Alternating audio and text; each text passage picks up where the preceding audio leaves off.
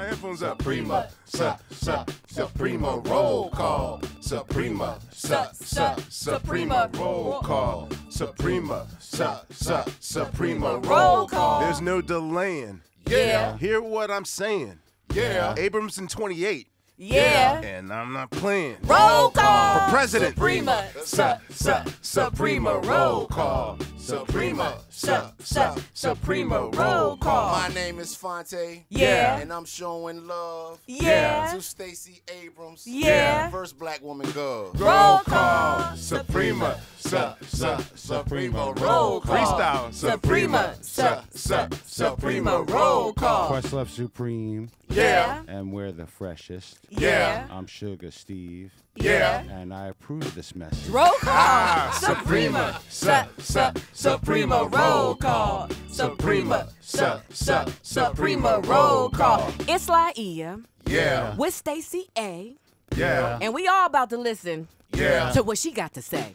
Roll call. Hey, Suprema. Suprema roll call. Suprema. Suprema roll call. My name is Stacey. Yeah. I tried to win. Yeah. It didn't happen the first time. Yeah. So I'm doing it again. Bars. Bars. Suprema roll call. What? Suprema.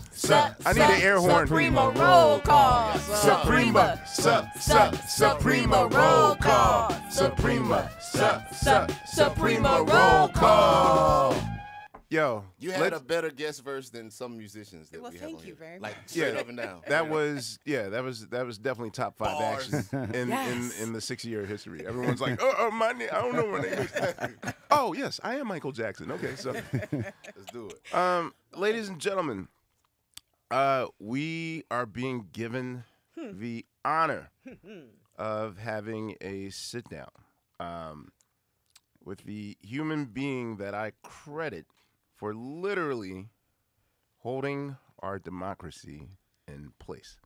And I'm trying not to be hyperbolic or to add extra pressure, but I'm speaking facts right now. And much like my beloved state of Pennsylvania, Georgia is going to be a fight to the finish. And for the 2% of you that have your head in the sand, November 8th is a crucial date for not only Georgia, but for this country and for history. I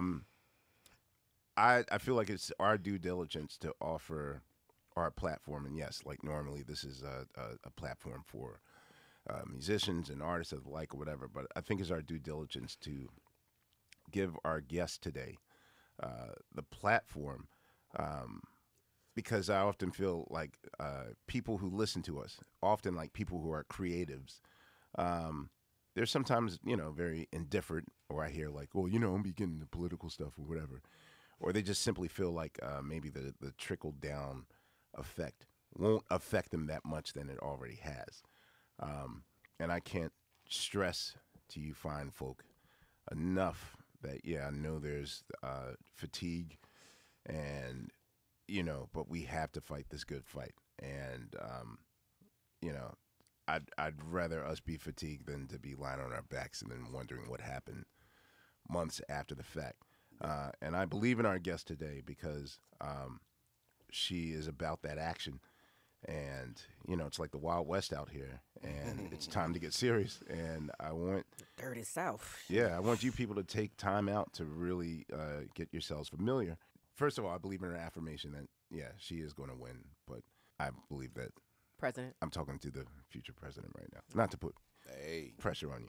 But let her fix Georgia first. Shoot. yeah. All right, let's work on this job. Yes. Yeah, one step at a time. So our guest today, running for governor, and I just found out, will successfully be the first African-American governor ever. We're still dealing with firsts. Female, yeah. Yes, first female black governor in the United States, and future POTUS. Crazy. Let's have it. Ladies and gentlemen, please welcome Stacey Abrams to Questlove Supreme. Thank you. Thank you so much for having me. Hey, Mom, we made it. Mm-hmm. Yeah, it's weird because I know that living a life in which you're trying to correct history and right wrongs and whatnot. And, I often feel as though like introductions like that do nothing but add more pressure to the person than it already is. But just in general, I want to know for you, not how exhausting is it, but just on the everyday of knowing that pretty much most of us are looking at you specifically to, at least hold this country in place as the adhesive that we want it to be. Because if it doesn't happen, then a lot is going to change. But I mean, just for you in general, like, I'll offer you the platform to answer this question. Like, why do you feel that you're qualified to be the person to save us? So there is an urgency that I feel every day, in part because of what I know about what the world can be and what I know about what it is. Mm-hmm. I grew up with 5 brothers and sisters. My parents were working poor, but they took us out to volunteer because my dad's succinct way of saying it was, having nothing is not an excuse for doing nothing. But what that grounded in me, and what my mother, who would say, no matter how little we have, there's someone with less, your job is to serve that person, is that it's not just about material. It is about, it's about advocacy, it's about efficacy, it's about access. Mm-hmm. And when you've seen people who should have had but were denied, if there is any degree of empathy in you, you feel compelled to do something. Well, for me, it's a systemic issue. I grew up in Mississippi. I came of age in Georgia. I've lived in Texas. I went to the north, but it was cold, so I came back. Mm-hmm. But we're in the north. So I was born in Wisconsin. I barely remember that. What? Oh, yeah. Okay. I remember cheese curds and cold. Okay. And then I went to law school in Connecticut. So I went to Yale.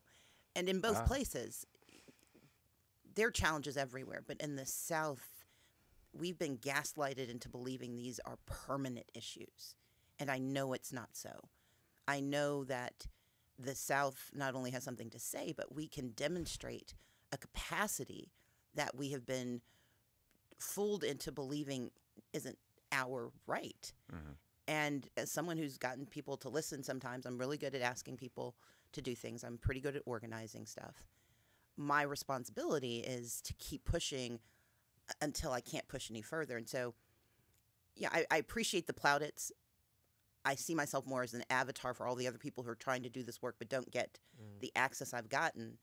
I'm louder than a lot of people, and I'm more relentless than many because, I don't know how not to do this. I don't know how you sit still when you see the issues before us. And I know that democracy is you use the right word, it's the adhesive, but it's also the toolkit. Right. And so for me, this part has to be done.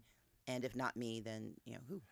Okay, so I'm one of those people who's definitely guilty of, I'll watch Mad Al on NBC or MSNBC or something, shake my head like, somebody got to do something. Like, if anything, I think in the last 3 years, I was the king of, man, I wish somebody would da-da-da-da-da. And then I find that I'm the person that's called to do that. For you, what was the pivotal moment? Like, back when you were at Yale. And Spelman, right? But Spelman before that, yeah. Right. Okay. Well, I mean, back when you were in college, where, what were your lofty goals in life? Like, are you imagining that some 15, 16 years later that you'll be in the position that you are now? Or were you just like, okay, I'm going to be a lawyer or da-da-da-da? Or... I had like 27 majors in college. I was physics and philosophy with a minor in theater. Oh, wow. Turns out I liked Star Trek, but not differential calculus. Okay. And when you can't stay awake in epistemology, it's probably not the thing to do when there are only 4 people in the classroom. I like acting, but not enough to make it my life's work. And so I flitted through a bunch of other things. But what was the through line for me was activism. So one of the pivotal moment for me when I realized that it wasn't just an inherited property from my parents, it was part of my DNA. When the Rodney King decision came down in 1992, I was a freshman at Spelman. I organized students to protest. They locked down our campus. I was at the AUC, and if you know Atlanta, they locked down I-20. So you could not get off of the interstate and come to our to the University Center. So Spelman, Morehouse, Clark, Atlanta, Morris Brown. ITC and Morehouse School of Medicine. And then they tear gassed us. They tear gassed the entire area. And this was under a black mayor.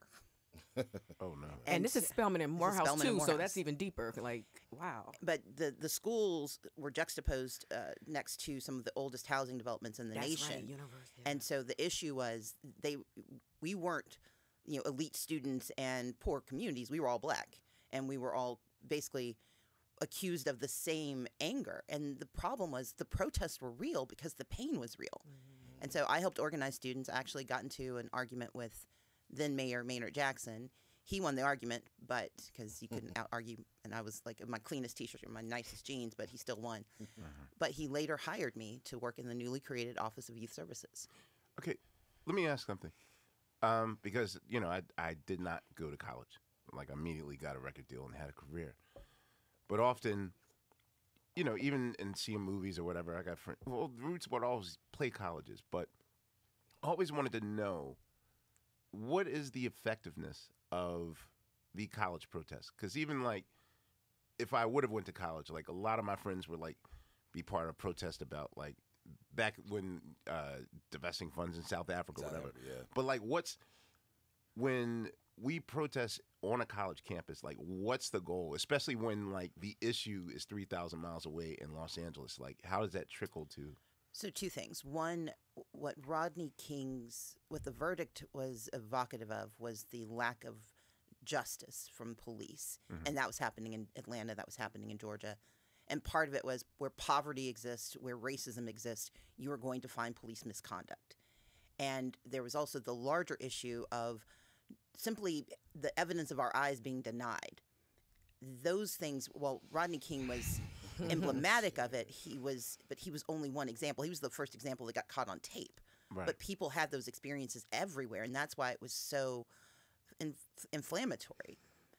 The protest I organized, we started at Spelman, but we marched from the AUC all the way to City Hall. So to your point, I didn't go to a college where protesting at the college made a lot of sense because we all pretty much agreed. The most effective protests leave the safe spaces and go into the public spaces. So we made sure that march went past the housing projects, went past the liquor stores, all the way down to City Hall. That's how I ended up getting into the tete-a-tete with the mayor. But to your point, there are some campuses where protest on campus it's effective because if you're at Harvard, you're talking about billions of dollars in economic influence. If you're in AUC, the monetary effect is smaller, right. But the salutary effect is bigger because you have people who may have been conditioned to think that they were the exceptions to the rule, who have to remind themselves that they are part of the same fabric, that people don't ask you, they don't investigate, did you go to Spelman? Why are you in the AUC? Why are you in Southwest Atlanta? They just see someone who looks like something they've been taught to be afraid of or taught to disregard. And this is true for a lot of different communities of color. It's true based on your economic situation. And where protest comes in is protest moves beyond the space that you inhabit, and it tells the rest of the world, you got to pay attention. It's a bullhorn. Exactly. I understand. So do you consider that moment your first footprint in political action? It was. My parents will tell you because my mom and dad were in grad school here in Georgia. They hadn't moved back to Mississippi yet. And I gave out my phone number to tell people during the protest. I'm like, if you want to join us. I didn't think through the fact that I was giving my parents' home number out. Oh, yeah. No cell numbers. Yeah. You do the Mike Jones. No, and they pointed that out to me later on as the phone started to ring. But for me, it was both in a moment of empowerment, but a moment of ownership that I wanted to be a voice for people who didn't know they deserved to be in that march. They didn't know that they deserved to have better. And who'd been lulled into thinking that because you had leadership that looked like you, that they shared all of the same issues that you shared. And that's just never true. That notion of monolithic power is just not real. And so even within spaces, I mean, Maynard Jackson's an extraordinary mayor, but in this issue, when it came to youth poverty, he had not done what I thought needed to be done. So my job was to push that. And so for me, it was a moment of reckoning. Like, did I actually believe the things I was saying when I was safely on campus? And turns out, yes, I did. So At the time, were you like student body president, or like I don't know what the president system is for college now. Like I used to be president of my 9th grade class, but I mean, like for you. So I wasn't then. I eventually did. I was at that point. I was just an annoying freshman in college. Who That was freshman. And you were a freshman. I was my freshman year. So how did you, like, isn't it hard for freshmen to get the respect and the? I was relentless. And weren't people like afraid of being suspended or kicked off campus or? Yes. So one thing that happened, part of I kind of shortcutted the story, but it was a few phases. When they were tear gassing the campus, this is before social media, this is before cell phones, and this is when you only had the television stations, the broadcast stations. So I organized students in my dorm to call all the broadcast stations. They were lying, saying that we were running amok. I'm like, no, we are angry and protesting both on the campus and out in the community. But this isn't a riot. And they were miscommunicating what was happening. So I had a bunch of friends call all the stations and flood the stations. And the stations got wise to us and said, well, who's calling? And so I said, just tell them you're me. So you had like 75 Stacey Abrams is calling. And that I love it. that amplified my voice. Again, didn't think through the consequences when they sent the police to come and get me to take me to this event. I wasn't being arrested, but I was invited to the simulcast because all of the television stations in Atlanta came together because this was a crisis. And so the mayor was there, and I was invited as one of the students to be there. And so that lifted my platform a bit more than I expected. I'm curious, what your full experience was in college? Was it all work and no play and activism? Or, because I also know you went to Spelman at a time, and full disclosure, I went to Clark, and I think I'm right behind you. But at a pivotal time in Atlanta, period, like post-Olympics, maybe. So I was right before the Olympics. Right before the Olympics. So can you talk about like what kind of student you were in that way? Like, did you have fun, A socialite, Stacey? yeah. Did you? I was a nerd, and I'm an introvert. So I heard this. That's why I was Yeah. surprised that freshman year you went all out and started the protest. that was She could be on activism. Questlove Supreme. Right. Bunch of nerds and introverts. here. Yeah. She mentioned Star Trek, so that was the. Well, Next Generation was out, so Next yes. generation. Yes. Picard, you're a Picard girl. Picard, Janeway. Look, I do the whole universe. Yes. So, Wait, time out. Picard is everything. Like Mr. Data. Jean-Luc. yes. Jean-Luc. Who is Jean-Luc? I'm sorry. Every day I find out There's something new something. about this person I've known for 30 plus years. But go ahead. Even though she's still 19. That's right. Go ahead. So this is probably the best example. When I became student body president, part of your job is to make sure that there are social activities. I got two of my best friends. I created a position called the social activity coordinator, so I wouldn't have to go to parties. I love So it. you wouldn't have to go. Yeah, To so parties. they would set up the parties. I would come at the beginning to say hi, and I would come at the end to make sure nobody stole anything. Otherwise, I was back in my dorm. Oh, so you were that girl that everybody was trying to get to go out, and you were like, I Yes. have meaningful things to do. I never went on spring break. What? Well, Wow. why would you pay She money was to the go roots- sit in somebody else's hotel? I mean, like I had a dorm. I could read Don't anywhere. be making sense up in here now. I, like, Okay, so you said something, and I think, I try to pull as much personal information from our guests that come on this show, but I'll ask you yes, sir. because I feel like the one small task that I'm holding myself back from actually crossing the line to where you are, despite the fact that I'm hosting my own podcast and do other things. I have an extreme fear of public speaking. And to me, I feel like when you're in political action, it's always like you have to be on standby for gotcha journalism or whatever. Like, I don't know if you've ever crossed the line and went over to the other propaganda news corporation or whatever, or just the fact that people, we now live in this place. Stacey Abrams, what do you think about the dolphins in the sea, whatever. Right. But how do you get over the fear of speaking? Because I've seen you speak before, and for an introvert, you project well. I guess it's the acting help, but First time I did public speaking, I grew up in the church, so we had to do Easter programs, Emancipation Proclamation programs. Never liked any of it. I'm not afraid of you speaking. had to read the Oh, we had to like do Sister Bertha's having a The cookout. announcements. You By had sick and shut in. all of the stuff. Right. You name it, we did it. My fear isn't public speaking. I'm reticent about being around lots of people. So when I was in high school, I joined the debate team. I had a psychosomatic case of laryngitis. Wow. What? Because it occurred to me that I wouldn't be debating by myself, that other people would see me do it. And suddenly my voice didn't work, and went to see the nurse, and she's like, "There's nothing wrong with you." I'm glad you said psychosomatic. Yeah, it was, and that's when I also learned what psychosomatic, Right. what psychomania looked like. Artists often do that, and that's often an issue on the show, like when people self-sabotage their progress or whatever. Well, I had to get over it because I was going to fail the class if I didn't actually, have to speak. And so the way I get past it is that it's not about me. It's about what they need to hear. It's about what people need to know. I can get past you can't sublimate it, but you can work around it. And I think you do that. You do that. You find yourself in public spaces speaking. You give yourself a script. You give yourself an objective. And for me, the objective is change. It's getting people the things they need. And if my discomfort gets them to what they need, then I'm willing to do it. It is never fun. I don't enjoy it, but I'm good at it. And the consequences of inaction to me are worse than the consequences of action. And so for me, the cost-benefit analysis is, Stacey, stop having a laryngitis and go ahead and do your job. So, okay, speaking of inaction, and let's cut to the chase here. November 8th is coming up. Yes. And, I know specifically my specific demographic, which is black men. Black men's. I was like 50-year-olds. I'm just joking. And yeah, 19.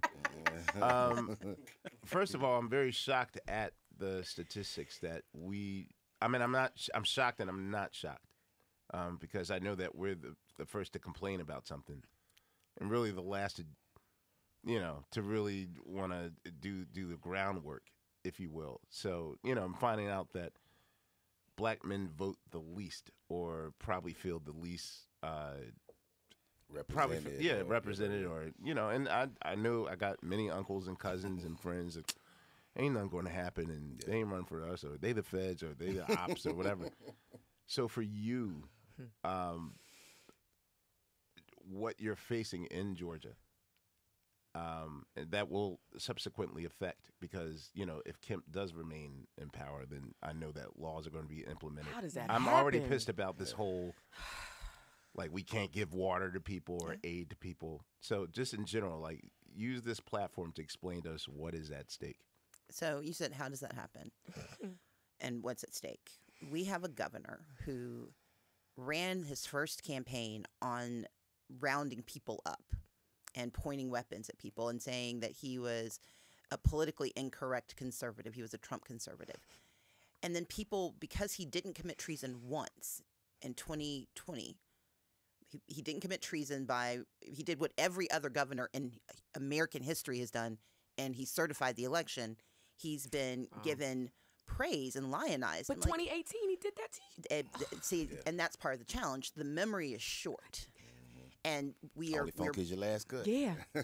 And so he gets credit. Now, what people aren't paying attention to, and this goes to the issue with, so black men have, let's be clear, they vote, but it's the vote share. So vote share is the proportion you have in the population versus the proportion you have in turnout. Okay. Black women have the highest vote share. We vote our numbers. The next group is white women. The group after that is white men, then black men. So the issue is not that black men don't vote. It's that their power in their vote. So they fight below their weight class. Yeah. And so the goal that I have is not to say that black men, no one should suggest that black men don't vote. It's that they fight below their weight class.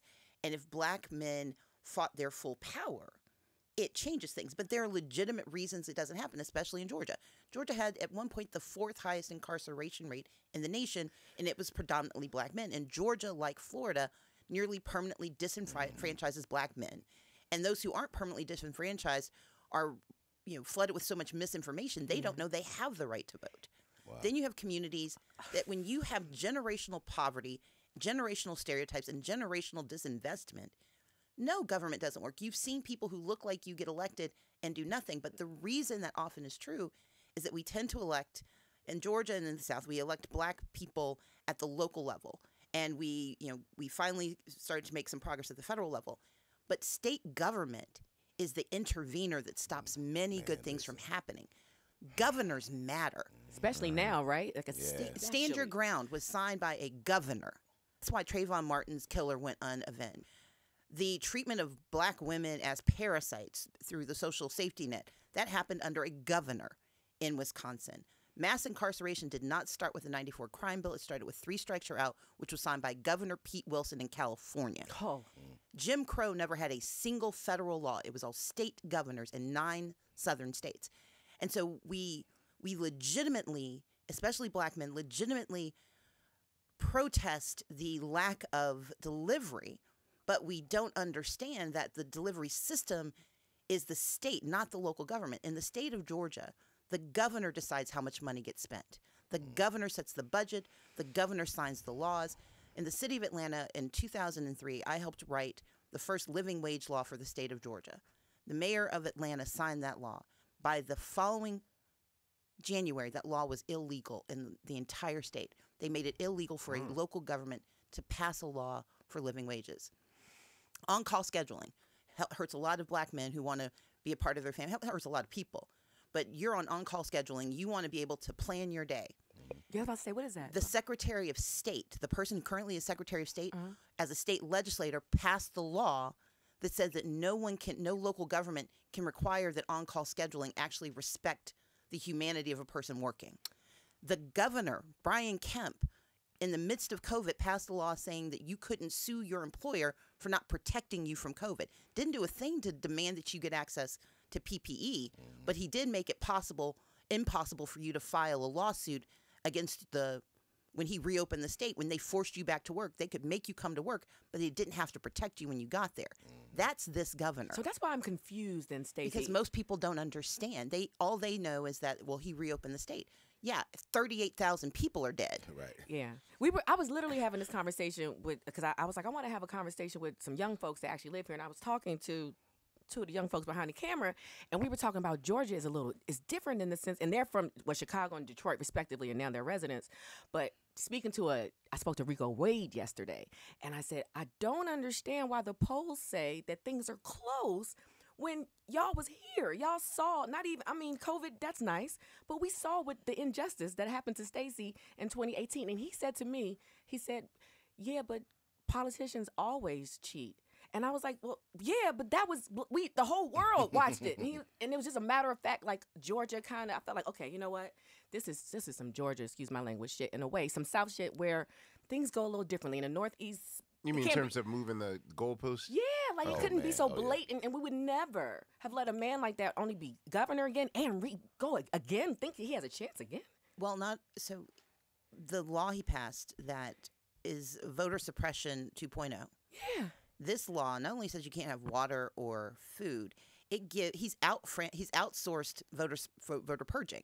64,000 people have had their voter registrations challenged because he and Brad Raffensperger put in place a law that says that any person can walk into a county board of elections and say, I don't think that Amir has the right to vote. What? And you have to prove that you have the right to vote. They don't have to have any evidence. And it used to be that if it looks fishy, the Board of Elections could say, this is crazy, we're not going to do this. They now have to process every single challenge. And in Gwinnett County alone, 37,000 voter registrations were challenged. I heard about Gwinnett County. I heard it's a problem, right? But this has happened across the state. Okay. But this is the same state where, because of Brian Kemp's law, SB 202, 4 different boards of elections, the people who control where the polling is, if your name's there, they kicked all of the black people off of the board, and it is legal in Georgia for them to do so. Brian Kemp did that. But the reality is, and this goes just to the larger issue, not only of black men, but of the urgency of this election. If this is what they're willing to do now, imagine when he is a lame duck governor who can't run for office again. When he has nothing to lose. He has nothing to lose. He's got $6 billion. He already took our bodies away from us and the right to He's got $6 billion at his disposal. Yeah. We have a surplus. Once you pay every bill, we've got $6 billion sitting there. He has told us his intention is to give this money to the wealthy. And so part of the goal of today, and I appreciate this conversation, is that most people are so legitimately consumed with their lives and with their fears and with their realities that politics feels like an extra burden. I like to say politics, you may not be into politics, but politics is into you, and it is a stalker. And we have to understand that stalking usually turns into something grave and terrible that you will one day see on Lifetime movies. And so we've got to push back. And my job, my interest, my intensity is because I know what the consequences are if we don't do it, but I also know what the possibilities are if we do. We can invest in people. We can restore bodily autonomy. We can make certain that black men and black people writ large, but black men in particular, get re-enfranchised and actually have an active role to play in their futures instead of a governor who thinks that restoring mass incarceration is an okay thing to do. Okay, so for cats like me on the sideline that want to do something. Now, last year, I raised money, went out on the streets. I mean, even handing out what? Like, I would go to polling places and all those things. What can we do? And to help? non-celebrity civilians, because we all want to Well, help when Georgia. I mean we, I just meant like flesh All and of blood us. people. Okay, good. What can we do to help alleviate the situation that I know is going to be problematic? So, number one, feel free to give me money. But here's Word why. up. No, but here's why. Take all my money. I am running so our campaign has the single largest voter engagement apparatus in the state. That means going into the places that most people don't go to get to the voters most people ignore. That's what we do. But it takes money because I actually pay every canvasser $20 an hour. We pay a living wage to our canvassers. what? Yes. I was doing that for free. In a college town? But when you've got to Yeah. go to a small place, when you've got to go to Colquitt County or go up to Dade County, or you're in Clayton County and you've got to knock on all these doors in these apartment buildings, this is a job, and people need to take. So we need volunteers. But before we get volunteers, I need people who I know can show up to work every single day. So your investment is in that work. Number two, I need volunteers. I need folks to reach out to their communities. But I also need people to talk about this on social media. Okay.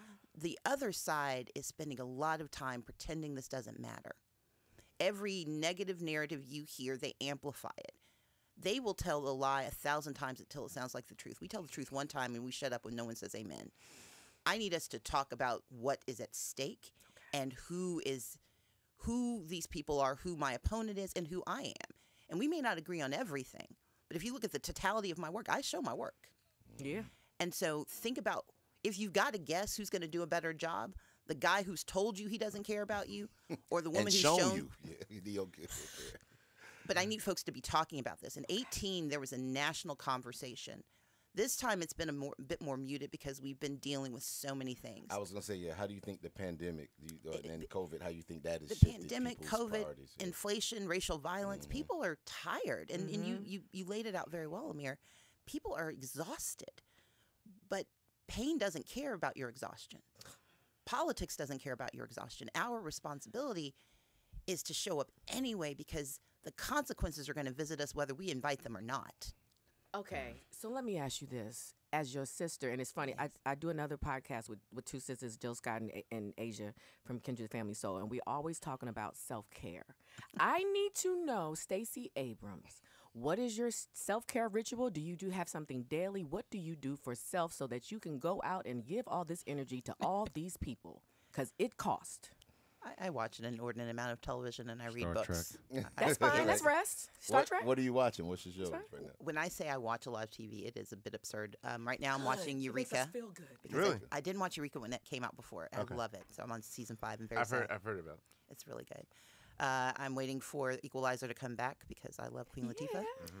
I watch all of the FBI's. I think there are 27 of them now. Damn. Yeah. Yeah. And once you on Law and Order, you got to decide. Well, no, I'm on Law and Order. You on too. Law and Order? Yeah. The new season's organized crime? Well, yes. So I know they did all 3 of them on the 22nd, but Yes, I I haven't missed it. I haven't had a chance to watch it yet. But yes, Do you watch the first Law and Order? Because I watched. Hey, I was a dead body on that. I mean, no, you was on SVU. SVU. Oh, SVU, Yeah. okay. SVU is the tight. Yeah. I watch all of the Law. I've watched Law and Order UK. When I say I watch TV, I am There's not a UK? joking. There's a Law and Order UK. Yes. And does the Sting have an accent? Yeah. Isn't it? Isn't it? No. You know what? I'm putting it out there. If you organize an Outcast reunion, they will come. Well, I think I'm talking to the person who can make it happen. No, he's Hey. talking to you. I'm Right. talking to You know what? Someone should get Outkast to You get some- together so we can. Someone should get Outcast together because You know what's weird? Old boy actually lives 5 minutes away from me. Oh boy. I'm just saying. That don't have boy in his name. Yeah, the one that doesn't have boy in his name. Okay. He goes fishing in Long Island like 4 days a week. So yeah, I'll call him. But what are you listening to, Stacey? I'm curious. So I have a 16-year-old niece who now lives with me. Okay. Oh, you get put on. All right. What you? No, so I don't want to tell you what I listen to because everything I say out loud she cringes at. So yeah, most of our musical tastes are frozen from when we were basically between the ages of 10 and 25. Okay. I've expanded my universe since then, but when it comes back to just the core narrative, I'm curious. I'm Have you I'm had? curious. So who are your people? who do I listen to right now? I just had to do some. I just did a photo shoot, which that sounds so bougie. But anyway, so they play music because went to Spelman. it's awkward. Yes. Well, it's awkward to do this stuff, Yes. and so they play music to relax you. So it was Tribe Called Quest. Yeah. It was Whitney. There was New Edition, Yeah. of course. I also love Van Halen. Okay. Yeah, And I can see Stone that. Temple Pilots. Okay. Aw. There was some Fiona Apple. Yes. Hey. I listened to a broad range. There was, and I'm not just pandering. There was some roots. Yeah. Thank you. So It was the last time you had time to go to a show. Fun What at a was it? concert. Yeah. well, last night I was at Alicia Keys' concert for 14 seconds, so she could say Ooh. hi. And That let was a me good come over. live y'all did too. the Thank other you. day. That yeah. was it. Yeah. Oh yeah. So 1-2 Step, anything by Missy Elliott, just get me hyped up. Yes. And I have a deep and abiding commitment to all of the fun songs done by Ludacris. I'm your person. Yeah. I got you. Listen. He, All From right. the Chris he Lover knows. Lover days. Look, Listen. number So- one spot, move the person out of the way. The person, yes. All right, Stacey. so I'm getting the tap on the shoulder that we have to wrap up. This is a fun one because it feels like this is a 10-minute episode of Questlove Supreme, even though I know that we've.